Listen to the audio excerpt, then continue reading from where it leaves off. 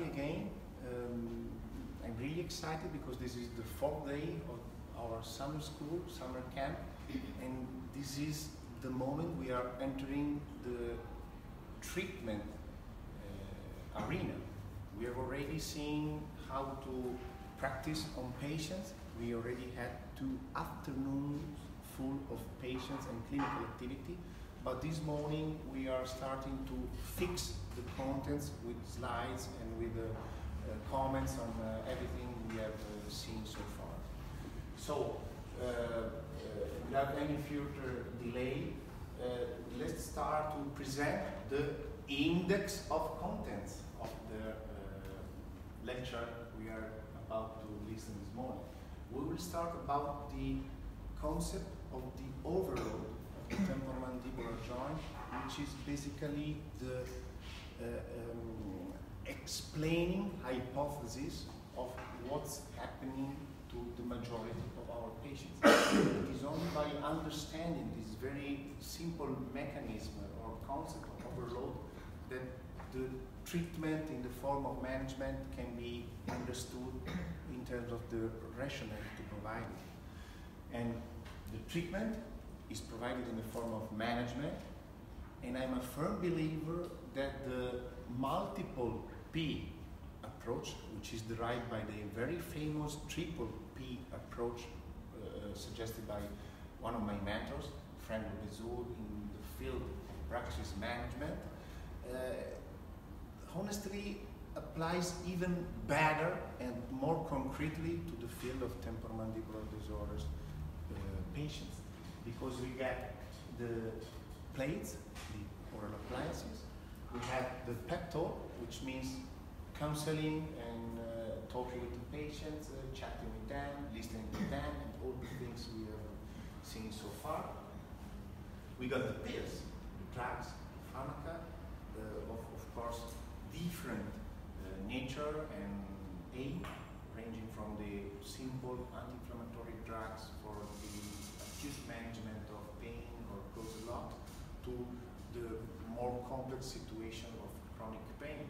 Even if you have to remember again that chronic pain cases have most to do with some sort of central sensitization phenomena and are not strictly related to the concept of temporomandibular disorders as we are trying to propose and to summarize in this day.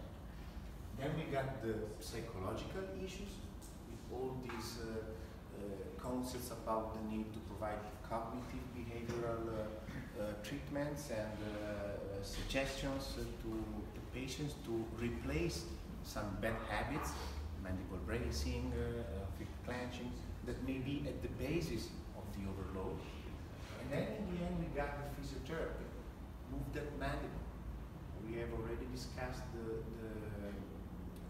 nature of the exercises we can propose to the patients.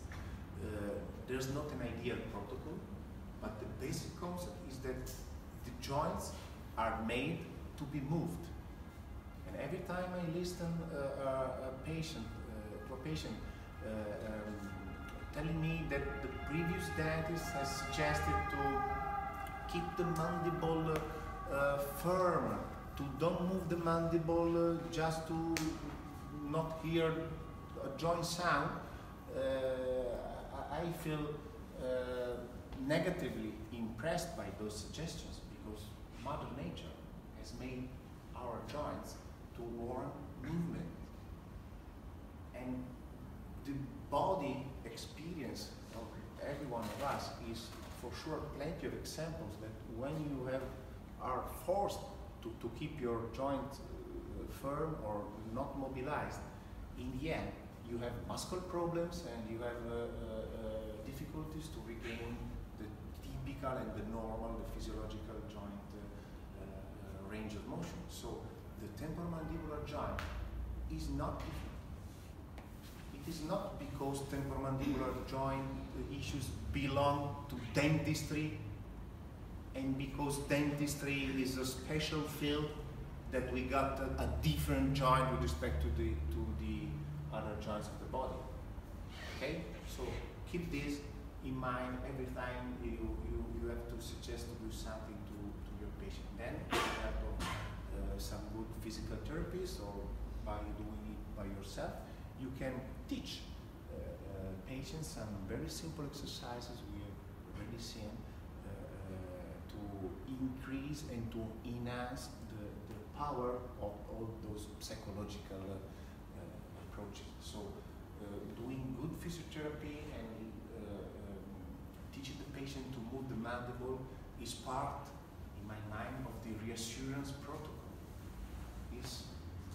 Pectoral psychology and physiotherapy are all connected. Then, of course, some friends of mine suggest that there is a 6P, which is payment, which is actually really important,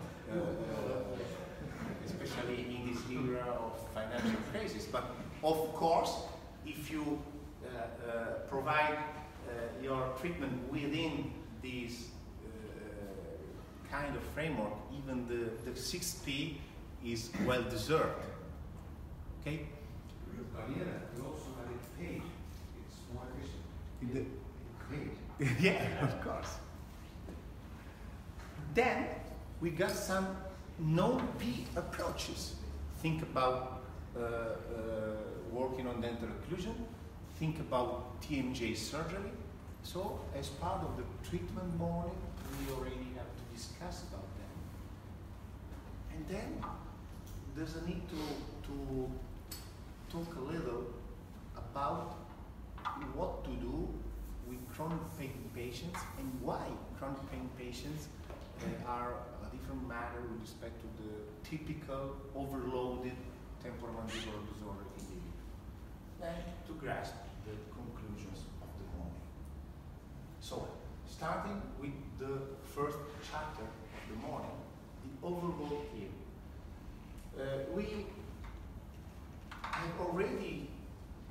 We have always been told by the precepts of the psychosocial model that we are dealing with a biopsychosocial model of pain, of disease.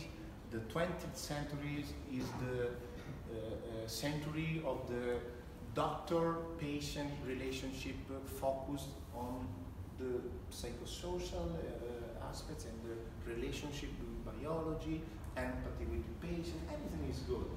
But if we, the 21st century of course, sorry, but if we think about the root of the term biopsychosocial, it means that we got a biological problem, which means an activation of pain pathways with or without a demonstrable pathological condition, that may have psychological antecedents as well as behavioral consequences existing within a social framework, patient with an everyday life, expectations, activities, duties, and so on.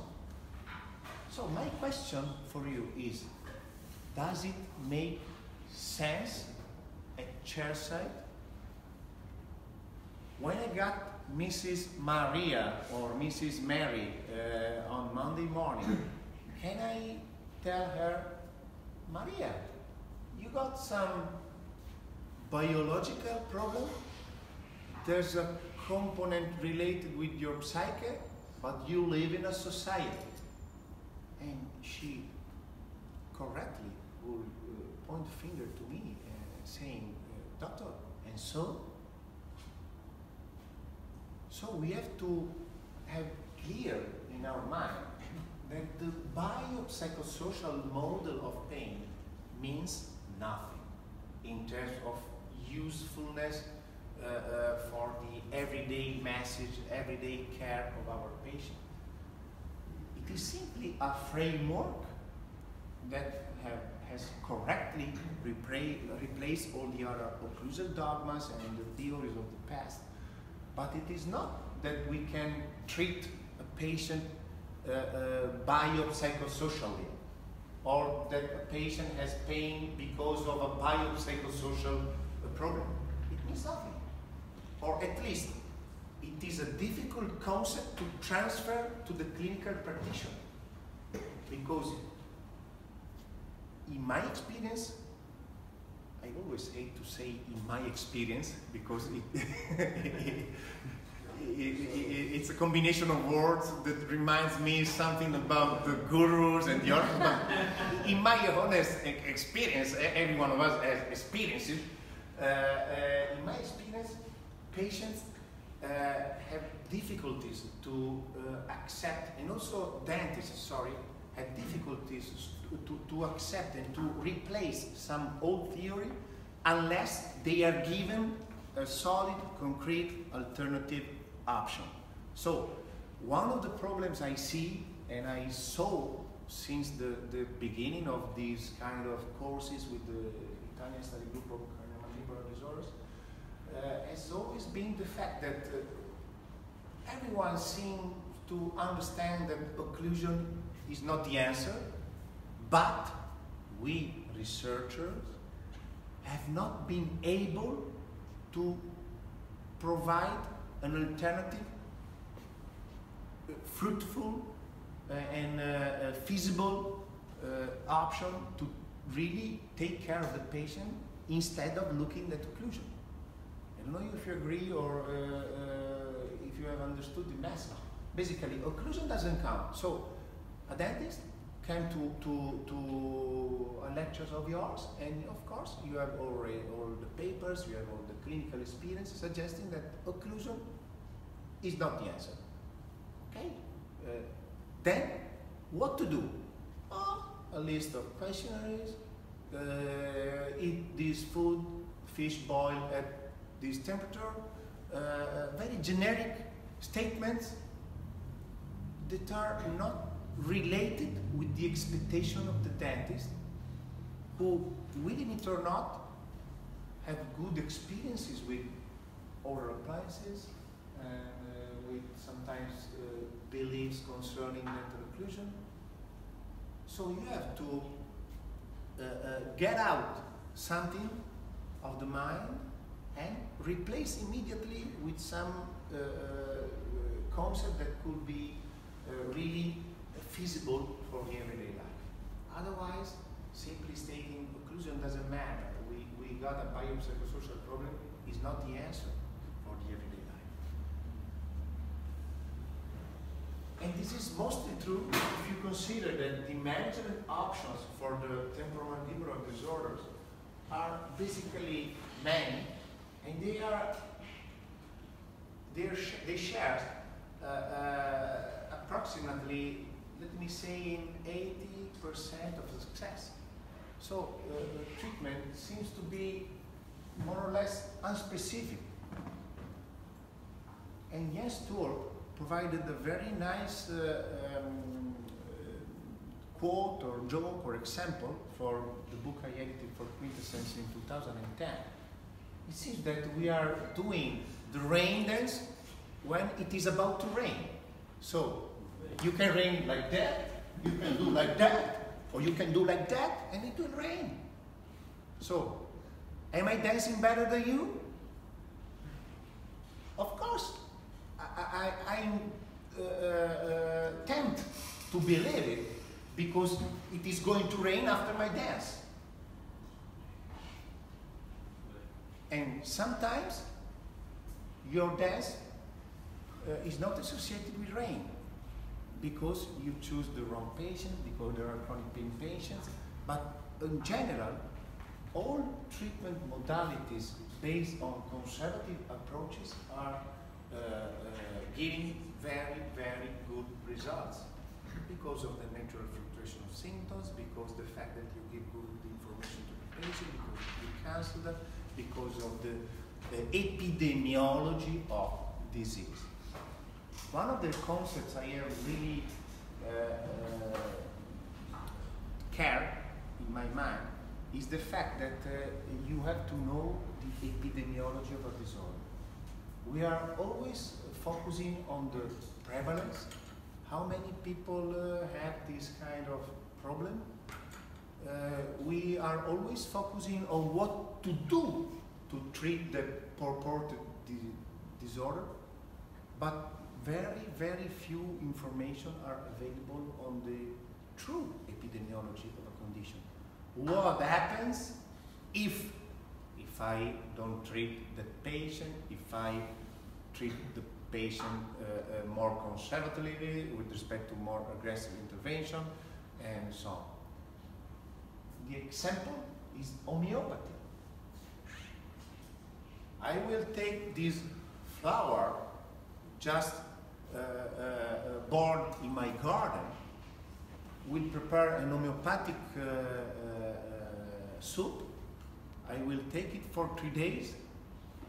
I had a bad chill and it will disappear. Of course, how many days are normally needed for a chill to disappear naturally? 3 or 2 or 3.5.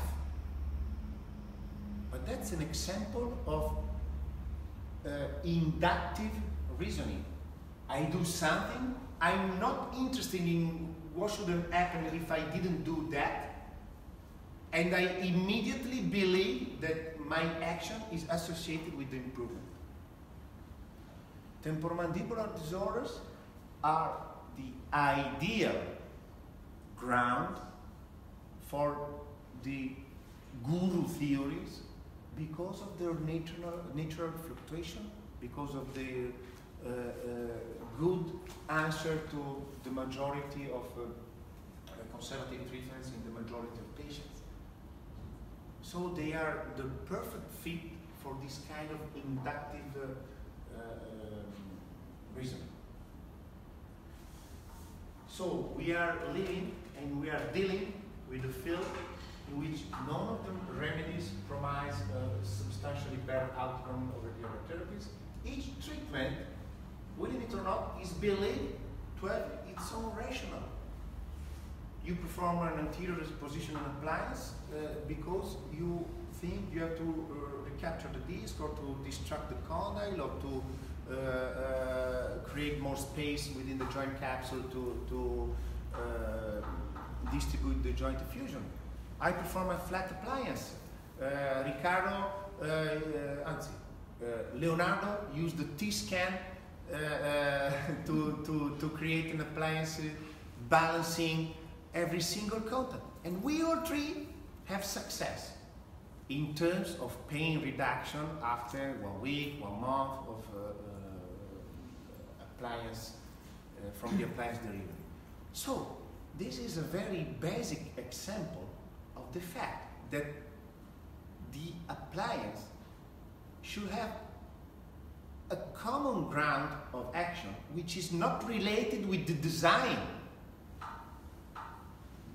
Otherwise, all the world, the research field, the clinical practitioners field, should use the very same appliance.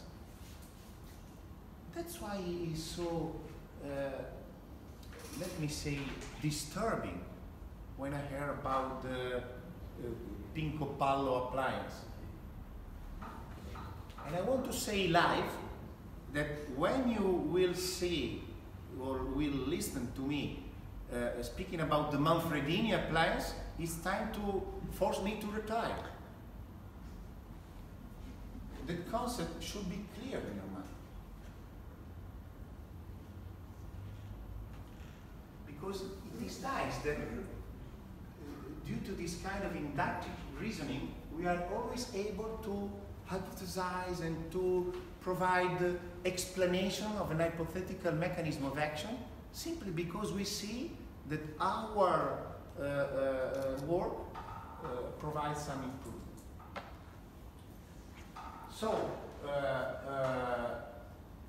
the treatment actually should be discriminated more in terms of safety, invasiveness, cost-benefit ratio than in terms of effectiveness or efficacy. By the way, maybe the correct term for this slide should be effectiveness because it is the perceived subjective improved by the patient. So, just to conclude this introductory part, most treatments are not tissue specific. want to use an appliance for the left joint or an appliance for the right masseter? Good luck to find a rationale to do it. And this is due to the fact that we don't fully understand the pathophysiology of muscular pain, don't need to correct the anatomy of what's happening to the joint, and we don't have any specific modalities to reverse arthritis. So the main three categories of disorders or conditions for which the patients can ask for our advice are not treatable or manageable with very specific tissue-specific approaches, with the exception, of course, of some interventions like arthrocentesis or minor surgeries for the arthritis. So, within this framework, yesterday we have seen a wonderful excursus on the DC, TMD. Michalis provided us with a fantastic storyline about the history taking, the examination form, the diagnostic algorithm. It is the standard and you have to do it. But my provocative question is, does it really influence the treatment plan unless you have a patient with some extreme condition? Does it really have an impact on what you are deciding in terms of designing a different appliance or using cognitive behavior treatment instead of physiotherapy or other kind of approaches? And how can fit this focus on the axis 1 with all the information coming from the literature, from even us clinical researchers, on the need to work within a biopsychosocial framework? Yesterday, Michalis cited the editorial of Sandro Palla. The title of that editorial in the Journal of Facial Pain, dating back to some years ago, was Biopsychosocial Model Crippled, azzoppato for the Italians. Why? Because it is evident, and in my mind it is due to the invasion of the research field by groups that are not actually expert, that don't have the secondary knowledge to really appraise the field. It is clear that with respect to what was the intention in the 1992 research diagnostic criteria for temporomandibular disorders, the use of the axis 2 to tailor us treatment protocols and even to assess the patients has been really, really limited with respect to the axis 1 paper. And I can personally confirm it because we have performed, together with our group of colleagues, the two main reviews concerning the history of the RDC publications on axis 1. Yari was one of the co-authors in 2011, the journal 300, and we found many, many papers with respect to what we have just found. We reviewed, just published, just appeared in the Journal of Rehabilitation 3 or 4 days ago, under my supervision. The first author was a Brazilian postdoc who was in Italy some years ago, Giancarlo Del Torre, together with Paolo Cesar Conti. And we found a very limited number of papers dealing with the axis 2. So we got an instrument that instrument is clinically important, but basically the data coming out from the literature concerning the prevalence of all these findings and the relationship with axis 1 are really, really limited. And this is a very unfortunate way of action by the side of the researchers, because of course it didn't help increasing the knowledge and the possibility to transfer our knowledge to the communities of clinicians. Because basically we had an instrument, but we don't have the data to rely on when we want to convey the message to the clinical practitioners. And for our experience, and then took time to decide the term experience, okay? But it is good in half an hour. And in our experience,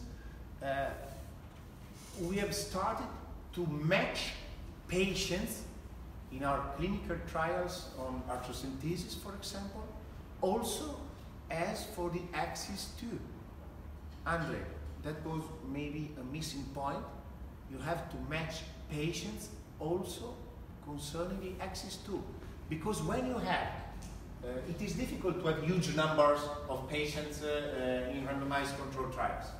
If you have, let me say, 20 or 15 patients per group, independent on the treatment modality you are testing, it is enough that a couple or 3 psychosocially compromised patients went by chance in one group, and you have some lower psycho average in the other group, and you got 3 failures out of 15 patients in one group, and 0 failures in the other group, just because of the random distribution and casualty of number. Of course, with 100 participants, that shouldn't be a problem.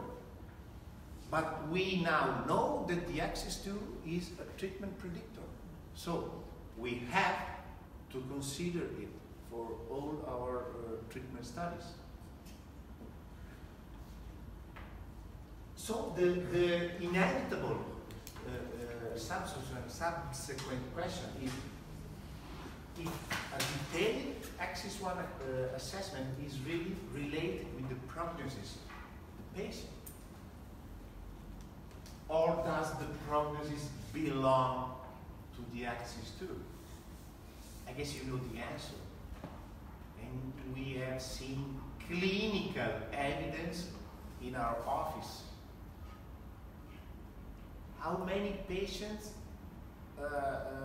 we have seen over these first 2 days? 8, 9, I don't remember.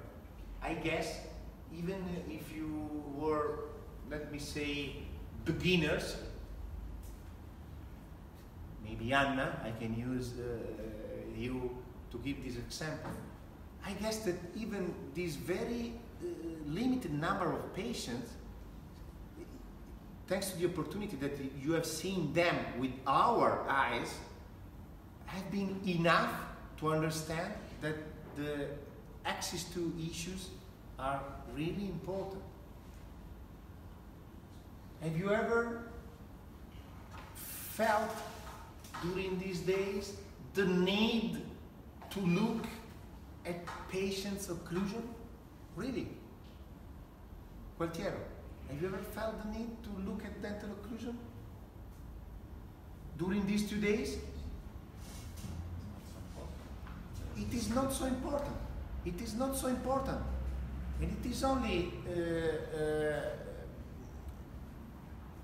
the way you look at patients that makes dental occlusion so important. When I listen to concepts, now they have been, let me say, they have gained new life, all those concepts of confluent diagnosis, of occlusal diagnosis. Of course, we are all able to state generic statements that diagnosis is fundamental. Of course, that's medicine. But the diagnosis in the TMD field is not based on looking at occlusion. So your diagnosis is something else. And you are preparing a treatment plan based on something else. That, just because of the fluctuation of the symptoms, the charisma of the operator, the fact that you are willing to not creating empathy with the individual, may have a good success. Inductive reasoning. So axis 2 is the key. We have already seen this kind of example yesterday, so no need to get deeper. But if you simply look at the history, apart from the curious fact that she has done orthodontics during the introduction, and that's absurd, but that's real life. Sometimes you see patients like that stating, oh, doctor, I have done orthodontics. Based on the history of the patients, the access to evaluation and what you did, your appliance and your cognitive behavioral treatment have been fundamental to solve the symptoms. But then you look at the patient's social life, and there was a fluctuation of symptoms based on the life events until one day my nurse came to me saying, oh, our appliance was really good, but the lady has a new boyfriend. Okay. That's life. Okay, so what's that? I don't know. Of course, thanks to Nikki, this patient, when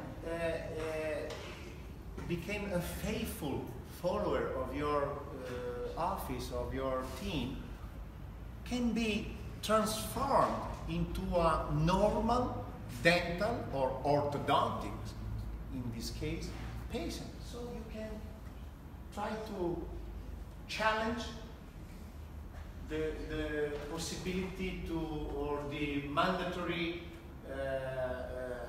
surgical intervention, and you can try to close the gap. You perform orthodontic treatment. She's still doing it. But we didn't do orthodontics to solve the TMD. So every time we see it tomorrow with Marcia, every time we think about the relationship between ortho or prosto and temporomandibular disorders, and you are asked what to do in the case of individuals with a history of TMD who need prosthodontic treatment. That's another issue that makes me crazy, because the prosthodontic need is a very vague concept, especially if we now know that it's not based on medical reasons. So let me be generous and consider the fact that you got many patients with pain that are also asking to replace their teeth, to perform orthodontics, and to do everything. It is simple. You have to solve the pain, as we did, maybe even find a new boyfriend or girlfriend to the patient. You can organize some sort of cuori solitari single earth agency. Okay? But once you have solved that problem, which is the reason why patients come to your office, they became normal dental patients. So there are no secrets, there are no positions, there are no instruments. Okay? So the real challenge is how to apply this biopsychosocial model at chairside. Spicing social and psyche and biology is not enough for Mrs. Mayer. And the answer is really simple. Think about muscle overload. The model, even I'm conscious with the risk of oversimplifying it, the model is really linear and intuitive. And we have an entire life. I will work hopefully for the next 30 or 40 years. And I will be there to fight against everyone, to defend our beliefs and to defend our patients. Because the model I see in my clinical practice of over 7,000 temporomandibular disorder patients is reconductible to something like that. We got the emotions, we got the life, we got the personality, and we bite our lives. So that kind of clenching or mandible bracing in the end leads to the overload of the system and the trigger, presence, the manifestation, the onset of symptoms. Whether are they related to the joint, or to the muscle, or to the right, or to the left, or both, or combination, is simply in brackets, due to a host response. And the challenge is not to challenge this model, because the model is there to see. The challenge is to define the details of this host response. Asymmetry of facial skeleton, condylar size and shape, amount of muscle activity, hormonal issues in the women, pain thresholds, genetics. But the linearity of the model is there to see. So, if you look at temporomandibular disorder patient with a different eye with respect to the average practitioners, you will easily see that they have dental occlusions similar to the ones of patients who are performing dental hygiene in the next room to yours. But they all, or almost all, have these kind of clinical signs. These kind of clinical signs, which are not common in, let me say, normal dental patients. And this is so logical that you have seen and we have seen during these days, it can easily explain the evolution of closer lock. Closer lock. This displacement without reduction with limited opening, the DC TMD. I got the closed mouth and I got the open mouth position, just a small range, reduced range of movement, maybe 15 millimeters or so, maybe 20.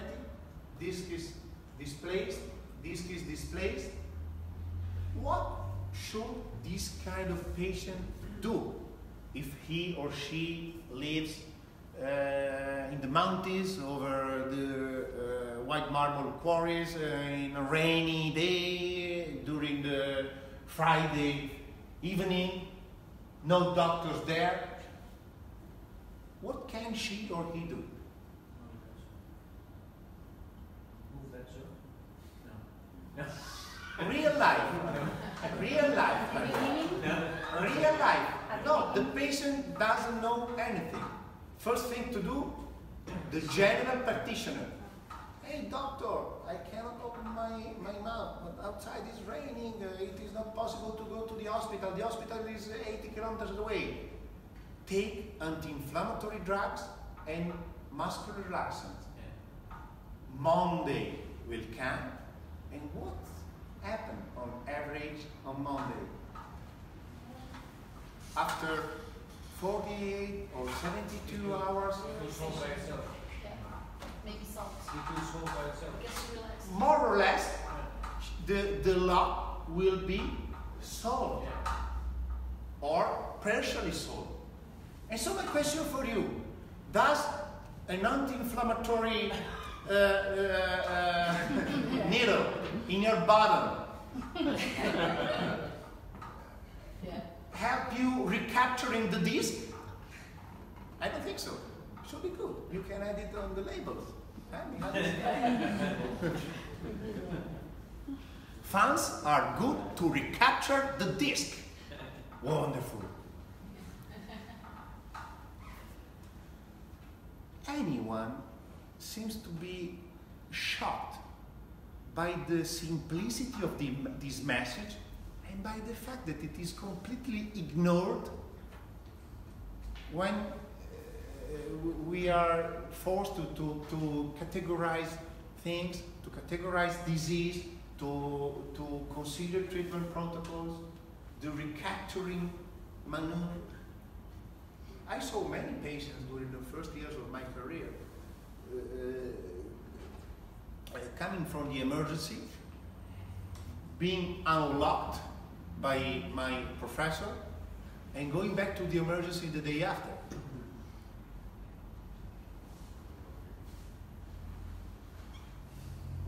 So, anti-inflammatory drugs and move that mandible. And it is not rare, we have seen it yesterday with the young patient, that in the end, the disc may be even recaptured. So the lock is a muscular contraction for antalgic purposes. And it is always the result of prolonged bracing and clenching activity. In Italy, we see that cuor contento, those people living naive, without problems, are really involved in this kind of problems. These kind of problems, with close lock, especially during the adolescence, always regard those individuals, mostly females, because of the lower muscle force and tolerability of the joint, with high family or social or school-related demand. I remember of a 18 or 19-year-old patient a couple of weeks ago. She has been able to enter the competition for the dental school in Italy after studying classical studies at the high school. For the Italians, you know what it means.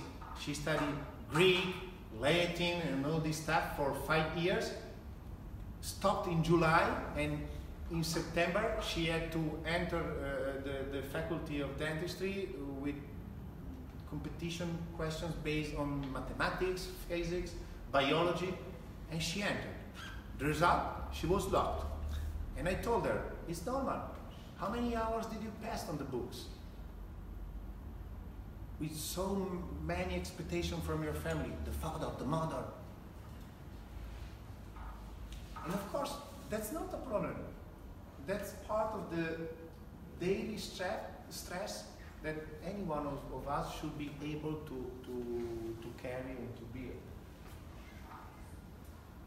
So, the fundamental concept of TMD treatment is to manage clenching or bracing and its consequences.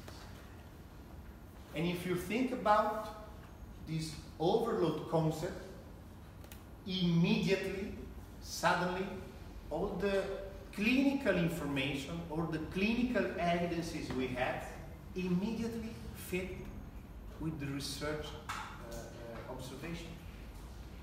And remember that when you got a theory or a hypothesis in your mind, there's a very simple rule I love to share. The theory has more probability to be valid or good, the less the exception to the theory you are forced to give to explain the observation. And with dental theories, based on dental occlusion for TMD patients, we are continuously forced to have exceptions to our theories. I design an appliance to reposition the mandible. The patient is not able to wear it. I modify it into something different, but I have an explanation for the fact, but that's an exception. My patient has a deep bite and has temporomandibular joint pain. I see 9 patients with deep bite without, but because that's the clinical evidence, 1 against 9, without TMJ symptoms. So that's an exception. But I got an explanation because of, in that particular patient, the deep bite is responsible to create an anterior wall, and the other 9 with the arterial wall are lost. So with the overload theory, you can explain first why patients with worn teeth don't have generally muscle pain, because worn teeth is the result of grinding, and grinding is an isotonic exercise. The problem for the muscles and the joint is the isometric exercise. I will not destroy my muscles if I do like that 4 times per hour, but I will experience many problems if I stay 8 hours like that for all the nights of my life. Or to do the same example with the biceps, to stay something like that with a weight, not so heavy. Second, the overload theory explains the paradox effectiveness of oral appliances, because they seem to work because they modify something in the dental occlusion, but actually the effects of the oral appliances is not related to the occlusal changes, because there is an absence of superiority of one appliance designs over the other. Again, like in the field of prosto and ortho, this doesn't mean that you can design whatever you want. Okay? But it simply means that any reasonable appliance that can be tolerated by the patient, independently by the occlusal design, has good chance to solve symptoms.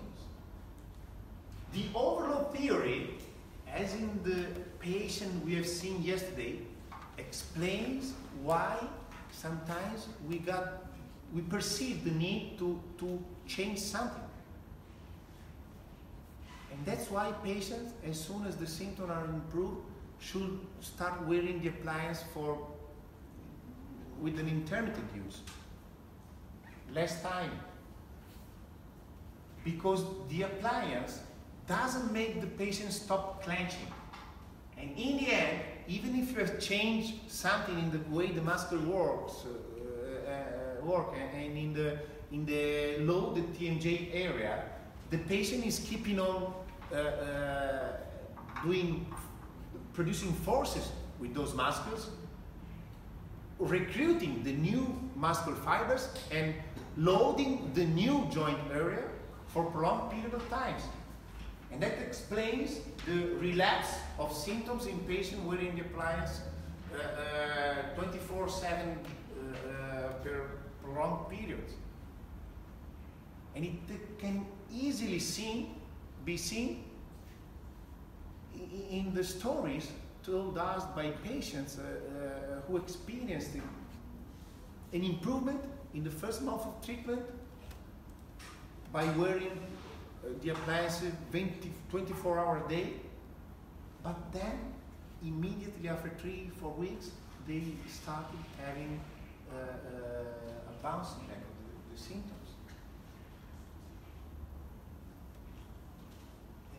about this very simple issue in terms of occlusal finalization. You know the standard protocol for occlusal finalization in temporomandibular disorder? Appliance to find the position, ortho, and appliance in the end.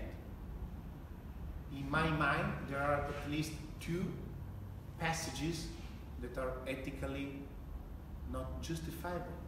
Because if you are so firmly believing in the effects of occlusal finalization, you should avoid to put the appliance in the end, just for maintenance, see what happens. Remember, it's doping versus anti-doping.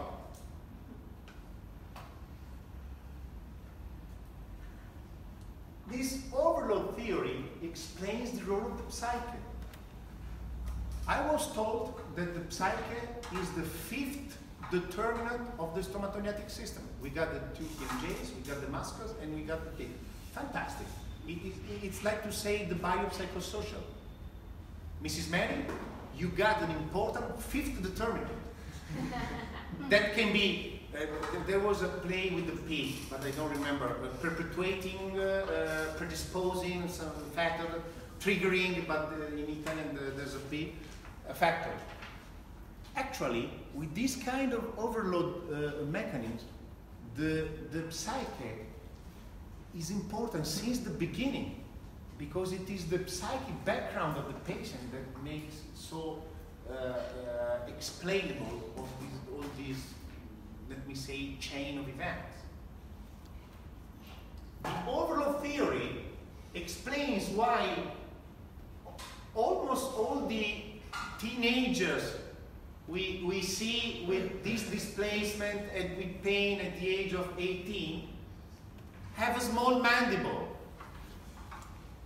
because they have small condyles in shape which are less able to tolerate load.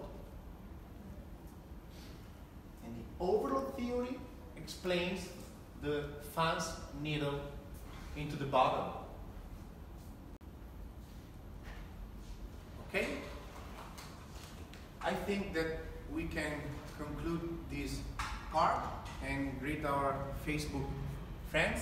And thank you, Anna, of course, for being such a lovely camera woman.